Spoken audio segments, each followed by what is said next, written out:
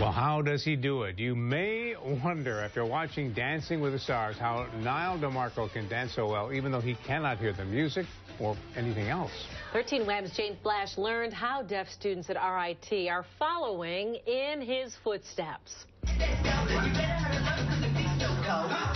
It's his first shot at hip-hop, and this NTID sophomore says he's inspired to try something he otherwise might not have. Nyle is a role model to inspire deaf people to dance and to keep in shape and to express themselves through the art of dance. In his first shot on the dance floor, Nyle DiMarco's rumba earned the night's highest score. I was like, wow, I can actually do this.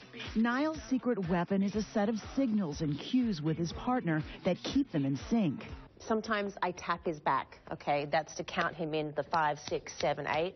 I have the squeeze. I go like this when I want to be brought back for the rumba. As soon as I lift my head, that's his cue to come in. The NTID dancers have developed their own techniques as well. One is a visual count-out of the beat. 5, 6, 7, 8. Speakers blast the sound downward, where a special floor helps to magnify the vibration of the beat.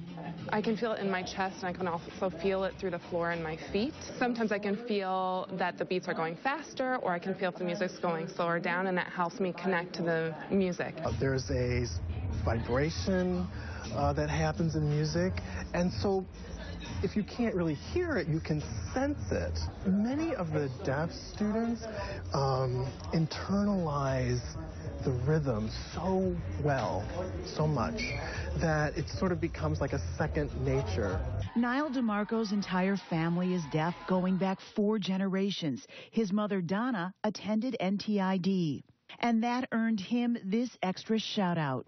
Good luck, Nyle! The students here hope while the ballroom spotlight shines on their world, it leaves others in understanding of it that will carry beyond this season's competition. I think they should take away that it's not about being able to hear. It's about being able to dance and move your body.